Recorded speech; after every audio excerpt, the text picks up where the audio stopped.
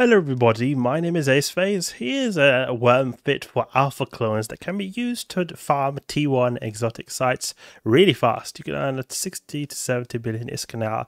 Depending on how fast you are, you'll probably, if you're slow, earn more towards 50 billion ISK an hour. But if you're very fast, you'll earn more towards 70 billion ISK an hour. It all depends on how fast you do this. But this ship is basically made to do the sites as quickly as possible. We're using basically like a full DPS fit, so 2 drone damage amplifiers, a bay loading accelerator 2, to be able to do as much DPS as possible. This will, however, require quite a bit of skills. You need to use the Tech 2 light missile launchers, got the Tech 2 drones as well. And we've got one little blingy module, this Guristas small shield booster right here, but otherwise, it's not a particularly crazily expensive fit, but it is still something. So just keep that in mind. You don't want to just go in with no skills and die horribly. So make sure you're in a fleet, use Calm Exotic Filament, activate Filament, and we're going to be doing these sites super fast. So we can go in and go to activate the site, and then we'll go here and just wreck these NPCs here. Now you could, I've seen people putting out fits for using the worm in T2s. Me personally, I prefer the T1s. The reason is because 2 reasons. It's easier to do the T1s, and also that the T1s are so much faster than the T2s that in actuality your ISK per hour is not going to be crazily different. It's not going to be like massively increased. So you can see here we're taking a bit of damage, but it's alright. The shield booster is not made to be activated all the time, it's just made to be activated when we need it. So you can see here we're not cap stable with it on, but we can always just activate it. We're just going for this Lucid Watchman right here because he does a bit of damage right here. We can just move towards the bioadaptive cache, pop one of these right here and move towards it to get some dank loot. And shoot this guy right here. And there's one thing you need to remember when doing this, is that there are people who like to gank people who run worms in the abyss, because we're only using that one blink module, like that Guristas small shield booster. So usually it wouldn't really be worth for someone to gank us and kill us. You know, I'm talking about an actual player, but there are people who do that, and I have been killed. You can see here I was killed once, and the reason is because there are people who run these sites in very blink stuff, a lot more blink than I'm doing. So it'll be worth for him to kill me and take his loot. So just keep in mind, if you see someone outside the site, you want to pull range from him and shoot him straight away as soon as he shoots you, if there's just a single destroyer like this, because he'll die very quickly. The thing is, people often don't care about this and they just sit there AFK when they finish the site and then they get wrecked. Okay, so we're gonna wreck this sleeper cruiser right here. Recall drones, and it's simple as that, simple as that. You can use the shield booster as much. In fact, you should use the shield booster as much as you can until you get full shields, or until you get less than 33% capacitor. The reason is because your capacitor has its best recharge rate at 33%, so you're kind of using your capacitor more efficiently by having the level of your capacitor be at 33%, because then it'll be always at like the highest recharge rate. Don't allow it to go below 33% though, because then its recharge rate will go down. So just keep that in mind. It's basically the same wave, so super simple, super simple. We'll have our drones go for this guy right here, start shooting him. We've got not too good range with our light missiles, but it's still something, and we can shoot him almost straight away. When you're an Omega clone, you can use a lot more range on your missiles. It's really nice. And my guy Agro Brutor, he's only trained Alpha clone skills, so it's not like I'm using an Omega clone or something like that. He is only trained Alpha clone skills. He is an Omega clone, but he doesn't have anything like Omega clone trained, so he's not got any Omega skills trained. Okay, so we go here, and we can see here we get about maybe 5 million ISK per site, something like that. It's pretty decent ISK, and especially when you do these sites very fast. If you can do 10 of these or more an hour, it'll be really nice. And especially if you get lucky drops, because that's possible to happen, then it'll be even more. So you see here we had that dot dot dot sound. It means that we're getting close to 33%. So that's when you don't want to use your shield booster, because then it'll be not efficient when it comes to your capacitor. But we want to keep using it until we have either full shields or we get 33% capacitor. So you can see here, we'll hear that notification very soon. They see that dot dot dot. Okay, so now we want to stop using it. Just you know, it's efficiency right here, efficiency right here. And we wreck this guy really hard. Okay, there we go. We can even recall our drones. There we go.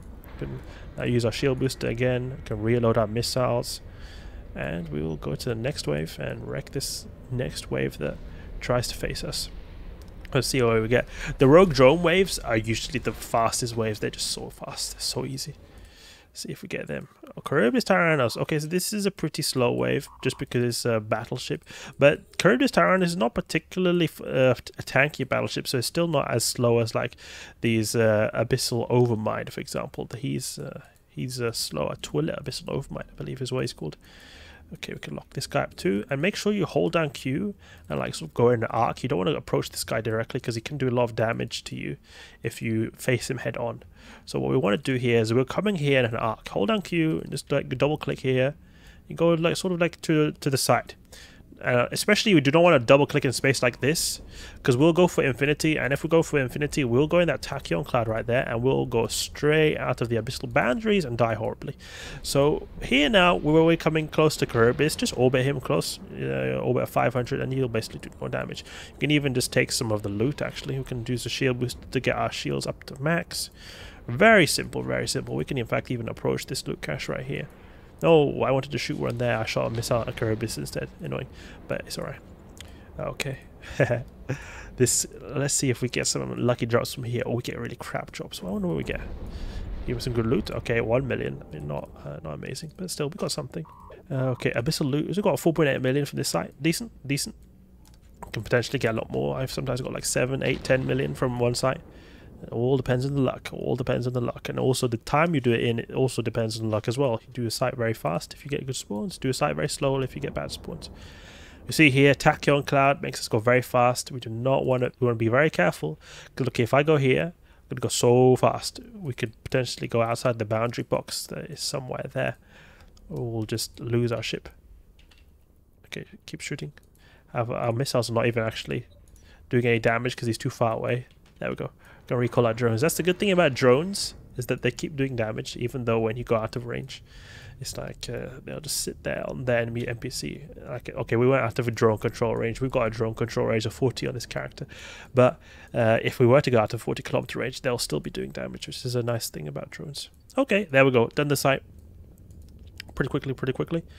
And we earn some nice ISK, and I think that this is a very good way to earn ISK as an alpha clone, because you're not spending as much ISK as a Gila, but you're still earning more than, like, I don't know, something else that would run T1 abysses, like a Punisher or a like a Destroyer or something else. So here's the thing: when you go out of here, always make sure that you see that there is no guy here ganking you. If there was, say there was a guy here ganking me, I hold down Q, I go away from him, overheat my afterburner, overheat my shield booster, overheat this, and shoot him with my drones, and I'll then boost this as well. You're going to see we go very fast now, and hopefully he won't kill you, and you'll kill him before he kills you, or until you'll survive, at least until Congo comes here. If there are many destroyers, probably you'll die, but usually the people who hunt these kind of guys who run solo frigates like this, is usually just one destroyer, and you can usually just kill them. So just don't sleep when you exit the abyssal site, because I have done that, and as you can see here, I have died. Because I was literally just basically AFK. I was watching a YouTube video, and I just exited the site. I was like, oh, whatever. And it's like, oh, I just get popped. I hear my whole time. And I'm, what is that from the video? Is it from the actual site? Because I was watching an EVE Online video. Okay, let's dock up here and go and sell our loot. So let's see what this gives us. Sometimes you can potentially get the T3 filaments. That's what gives you really good ISK.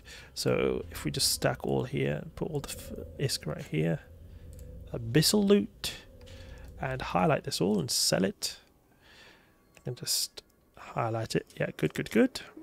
And we can then look here. See, we've got 4.3 million. Something that you can from time to time get is a fierce filament. And there are particularly some fierce filaments that are worth a lot. Electricals go for 3 million, which is very nice.